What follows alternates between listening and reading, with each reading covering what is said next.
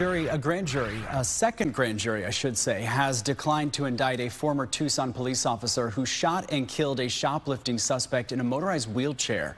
Ryan Remington was indicted on manslaughter charges back in August. He shot and killed 61-year-old Richard Lee Richards, who police say stole a toolbox and had a knife on him at the time. Remington was working off-duty security at the time of the shooting. Defense attorneys challenged the indictment, arguing prosecutors presented misleading statements to the grand jury. A judge granted their request to bring the case to a grand jury for a second time, who opted also not to indict him. Remington was fired last year for what police say was excessive force. Richard's family has also filed a civil rights lawsuit.